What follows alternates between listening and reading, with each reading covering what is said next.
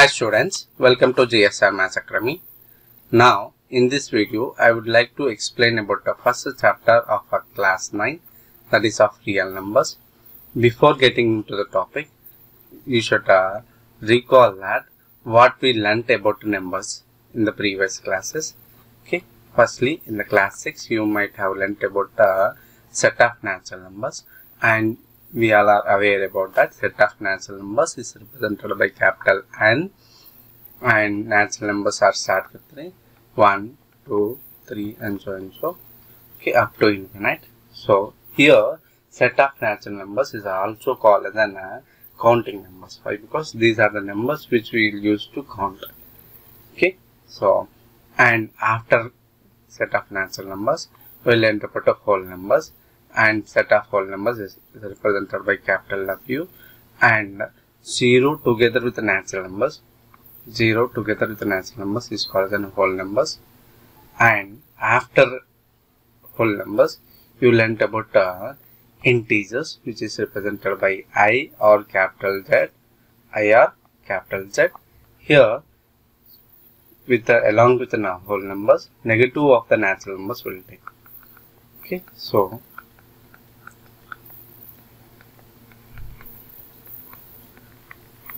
then up to this part we learnt about the class 6 and class 7, and in the class 8 you learnt about rational numbers. You learnt about rational numbers, and rational numbers is represented by capital Q.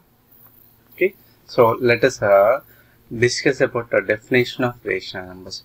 What is the definition of rational numbers? Rational numbers means what? The numbers which can be written in the form of P by Q. The numbers which can be written in the form of P by Q, where P and Q are belongs to integers, then that numbers are said as what? Rational numbers. Rational numbers means what? The numbers which can be written in the form of P by Q, where P and Q are an integer, then that numbers are said as what? Rational numbers. And here you might have get a doubt. So in the previous class, in the primary classes, we learnt about fractions. We learnt about fractions. Here, if you take an example of fraction as 2 by 5, and it is also in P by Q form, can I call it as a rational number? Yes, this is a rational number. And already we learnt about fractions now. Then why we need to call it as a rational numbers again? That means what is the difference between the fractions and rational numbers? That you have to understand. Here in the fractions also called as a fractions also are in the form of P by Q, where P and Q are belongs to natural numbers. P and Q are belongs to natural numbers. That means in the fractions negative numbers is not permitted. In the fractions negative numbers cannot be taken. But here in the rational numbers you can take a negative numbers. Here also there is one condition, that P and Q are natural numbers and Q should not be equal to 0 for the fractions. Here also P and Q are in case of rational numbers also P and Q are belongs to integers, where Q should not be equal to 0. Q should not be equal to 0. Here you need to understand that what is the difference between the fractions and rational. In the fractions, negative numbers will not permit. Here, negative numbers and positive numbers both are permissible. That's why we need to learn about the rational numbers. That means every fraction is a rational number, and every rational number need not to be a fraction. If you take 2 by 5 is a fraction, and which is also in the form of P by Q. So this can be said to be as a rational numbers. You can say as a rational numbers. But if you take minus 2 by 5, minus 2 by 5 is in the form of P by Q, which is belongs to rational numbers, but which is not a fraction. Which is not a fraction. Why? Because in the fraction negative number is not permissible. Okay, this is a major difference between the fractions and rationals. And in the rational numbers, what type of numbers comes into the rational numbers? That means we learnt about natural numbers. If you take any natural number 5 can be written in the form of 5 by 1. which is in the form of P by Q, which is in the form of P by Q. So if it is in the form of P by Q, then it belongs to rational number. That means every natural number, every natural number is a rational number. Every natural number is a rational number. Similarly, every whole number is also a rational number. And we can say that every integer is also a rational number. Every integer is also a rational number. Here, natural number, whole numbers and integers can be written in the form of P by Q with the denominator what? With the denominator 1. So that can be written in the form of P by Q. So that's why this becomes a rational numbers. These numbers are becomes a rational numbers. Then afterwards we need to learn about a decimal representation of rational number. Decimal representation of rational numbers. Sir, what is meaning of decimal representation? That means what? That means writing of a rational number in the decimal form. Writing of a rational number in the decimal form. In your childhood, you might have learned about write to 2 by 5 in the form of decimals. Okay, in earlier classes you learned that how to write the 2 by 5 in the form of decimal fractions. So to write this in the decimal form, we used to divide the numerator with help of the denominator. As a 2 is very much smaller than the 5, we'll take 0 and we'll take point. So we'll take a 20 and we can subtract the 5 4 times from the 20. So 5 4s 20. Then you left a 0. Remain with a 0. So what is the answer here? 0.4. That means what is the decimal representation of the 2.5? That means 0.4.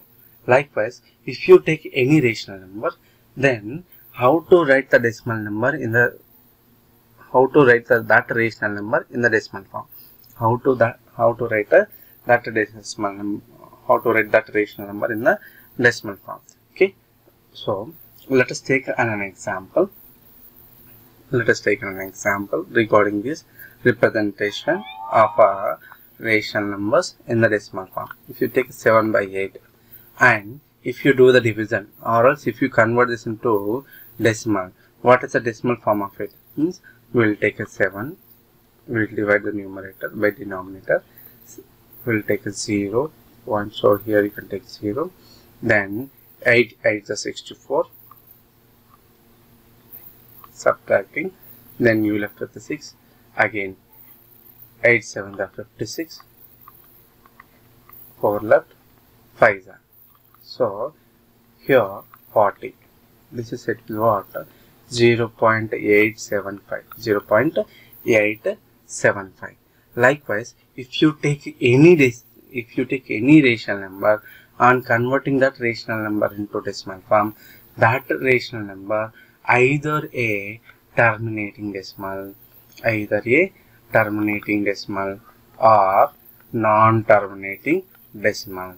Either a terminating decimal or non-terminating repeating decimal or non-terminating repeating decimal. That means if you convert any rational number in the decimal form, that rational number either it may be a terminating decimal or non-terminating repeating decimals. So to understand better about it, you should know about what is terminating decimal and what is non-terminating decimal.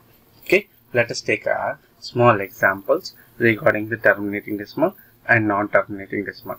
If you take a rational number 7 by 16, then decimal form of it is 0.4375.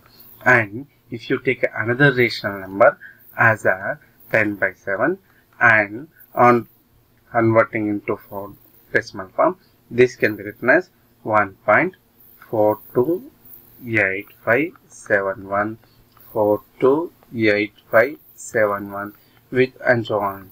And this can be written as 1.428571 bar for these numbers. And if you take another rational number of 2 by 3 and if you write this in a decimal form, this you will get it as an 0.666. How many 6 will come? Infinitely many. So this can be written in the shorter manner as a 0.6 bar, And with help of these three examples, let us discuss about types of decimals. That means terminating decimal and non-terminating decimals. Here you should understand the meaning of a terminating decimal. Terminating decimal means what? That means the decimal number which is having a end in the decimal part. If you take any decimal number 0.25 and it is a decimal number, and every decimal number consists of two parts in it. One is a whole part and other is decimal part. Here, before, see, towards the right of the decimal point is said to be what? Decimal part, and towards the left of the decimal point is said to be what? Whole part. And based on number of terms in it, decimal numbers are classified into different types. If a decimal number consists of finite number of decimal places, then that is said as what? Terminating decimals. That means after the decimal point, if we are able to count a number of decimal places, then it is said as what? Terminating decimal. And if you look at this example, and in this example, this part, only this part is said to be what? Decimal part. This part is said to be what? Decimal part. And this is said to be what? Whole part. And in the decimal part, how many numbers are there? How many digits are there in it? So 4. There are 4 numbers are there, or else 4 digits are there in the decimal part. So we are able to count a number of decimal places in it. So then it is said to be what? Terminating decimal. And if you take next problem, or else next rational number, decimal representation of next rational number, we get it as an 1.428571, and it these numbers, a group of numbers will continue up to infinitely many times. So in this case, how many decimal places are there? There are infinitely many decimal places are there. So then it is said to be what? Non-terminating decimal. That means no end. Terminating means what? End. Non-terminating means what? No end. But as it is a non-terminating, but here a group of digits is being repeating. So then that's why it is said to be what? Non-terminating repeating decimal. And here also, in the third example also, this is an example of non-terminating repeating decimal. Then now what I mean to say is, in the decimals there are two types based on number of decimal places. That is terminating decimal and non-terminating decimal. And here every terminating decimal can be written in the form of P by Q. So every terminating decimal is an rational number. But in the non-terminating decimals, again there are two types. One is non-terminating repeating decimals and non-terminating non-repeating decimals. Here NTR and NR. NTR in the sense non-terminating repeating decimals. NTR means what? Non-terminating non-repeating decimals. Just now we have discussed one example where we got as 0.666, so on. This can be written as 0.6 bar. So this is an example of non-terminating but repeating decimals. And here if you take a non-terminating non-repeating decimal like 0.6567, 68 and so on, here this is an example of non-terminating non-repeating decimal. And here you need to understand that every non-terminating repeating decimal, NTR, every non-terminating repeating decimal can be written in the form of P by Q. So it is also a rational number. All non-terminating repeating decimals are rational numbers.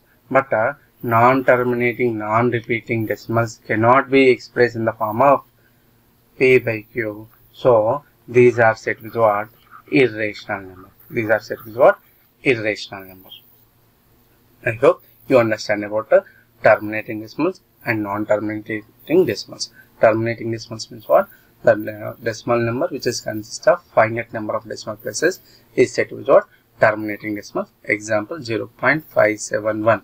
There are 3 decimal places, so it is a terminating decimals. Okay, and this terminating decimals can be written in the form of P by Q, so it is a rational number. And non-terminating decimals means what? There is no end in the decimal places. Again, non-terminating decimal places are of the 2 types. One is of non-terminating repeating decimal and other one is non-terminating non-repeating decimals. And every non-terminating repeating decimals can be written in the form of P by Q, which you learnt in the class 8. No problem, even if you forgot, I am ready to explain in this videos, in the further videos. Okay, now here another type of non-terminating decimals is non-terminating non-repeating decimals. Non-terminating non-repeating decimals. Here non-terminating non-repeating decimals cannot be reducible in the form of P by Q. That means they cannot be written in the form of P by Q. That's why these are set with what? Irrational numbers. Okay, is it clear? And regarding the rational number, there is one more important problem, that is representing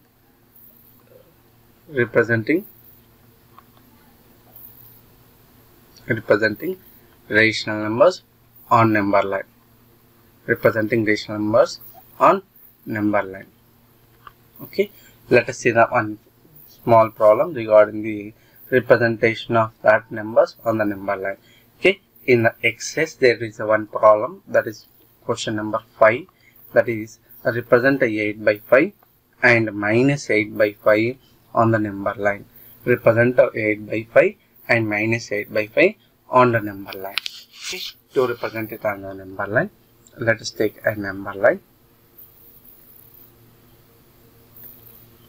Excuse me.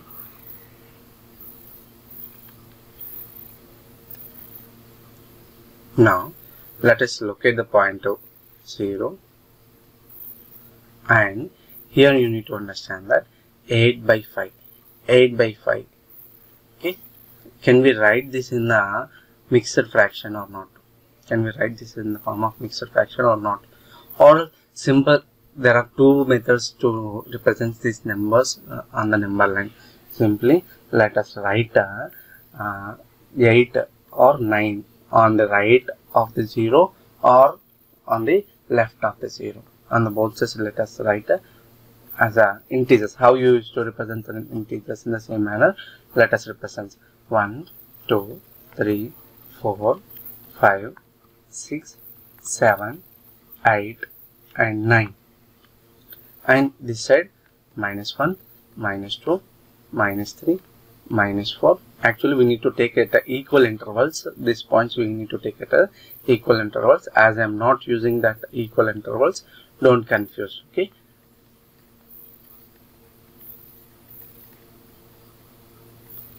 minus 8. Now for all denominator is what? 5. So for all you need to take the denominator 5. That's it.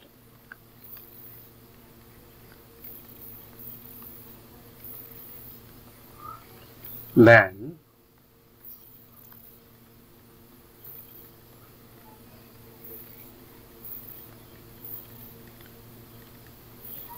here you got a positive 8 by 5 and here you got a negative 8 by 5.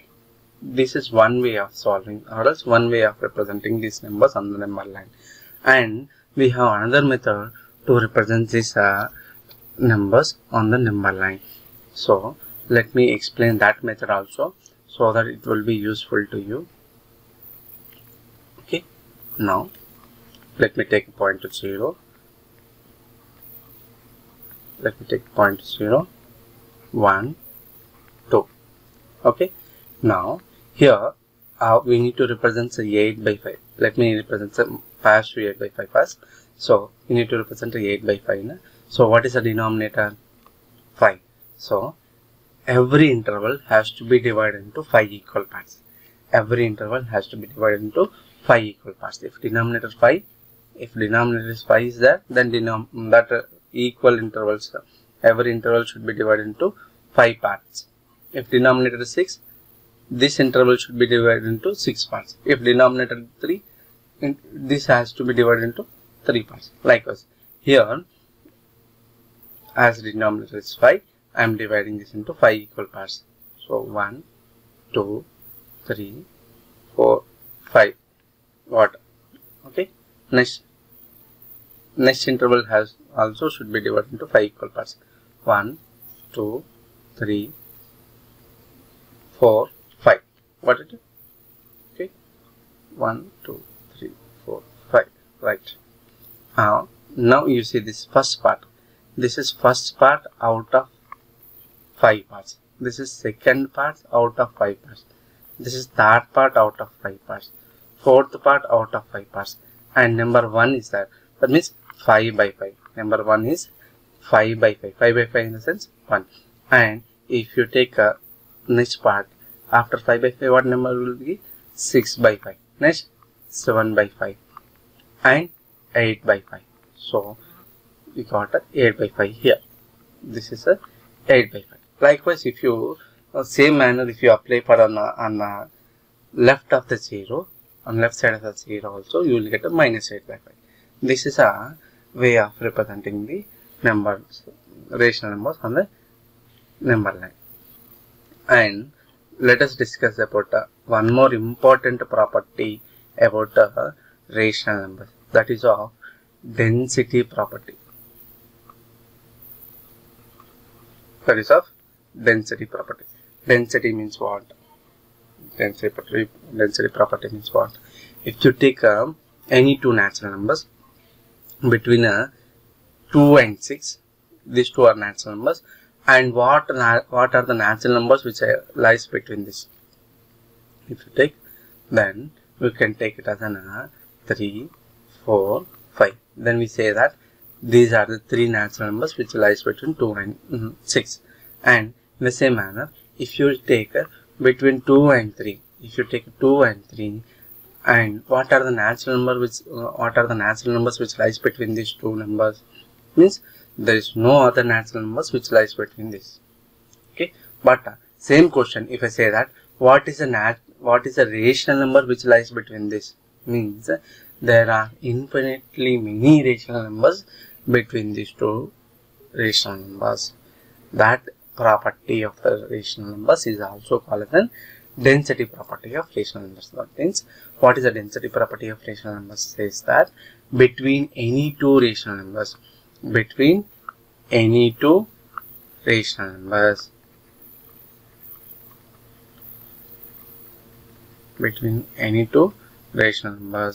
there exists infinitely many